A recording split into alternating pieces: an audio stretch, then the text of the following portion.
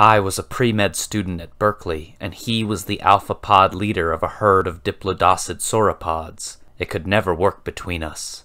But that cold logic meant nothing when our eyes met across the swampy waters of the grove that twilight evening. Have you ever looked at a dinosaur and thought, I would fuck that dinosaur? No? Yeah, no. Me neither. That'd be weird. I am not with this guy, and I do not know him. So this video is going to be about Wet Hot Allosaurus Summer. I'll get a picture of the cover, so I don't have to hold it up in front of the camera. Who's going to love this book? Have you ever wanted to read dinosaur erotica? Well, then you're going to love this book. There's not really much else to say. You can see it all right there on the cover. If you like erotica and you're like, you know, I'm tired of vampires and sexy werewolves. I need something a little more cold-blooded.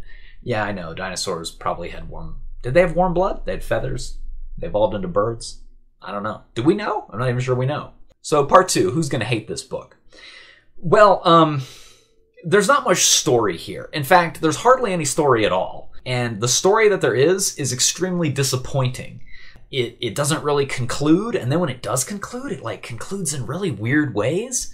The book is really thin, and also a lot of it is just like padded with if dinosaurs were writing like Maxim magazine like sex tips, which sounds hilarious, but is kind of lackluster. Also, I should say that when I say it's dinosaur erotica, it's not dinosaur on dinosaur. It's like dinosaur on human. And the dinosaurs, like, in most of the stories, they're like smart enough where they can consent, but in some of them, like, it's unclear? There's some real iffy stuff about this book.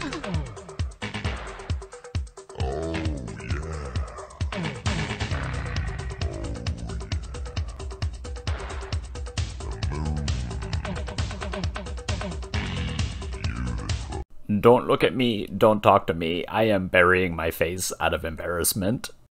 Part 3, what I thought of it. Yeah, so, you know, I saw this book online, and I thought it would be hilarious if I got this for my wife, and we read it together. And at first it was. The very first story in this book is exactly what I expected from the cover and from dinosaur erotica, right? And mostly it was pretty good until the end, which I felt was a huge letdown.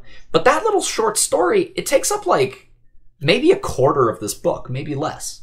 And the rest of it is just sort of like snippets and incomplete stories and like the like Maxim magazine like sex tip type thing I was talking about, and not very well written and not very interesting. So my biggest takeaway, or your biggest takeaway from this video should be book about dinosaur sex doesn't contain nearly enough dinosaur sex, which is a weird thing to say, but that's kind of my feelings on this. Yeah, there's also just no story, no plot whatsoever.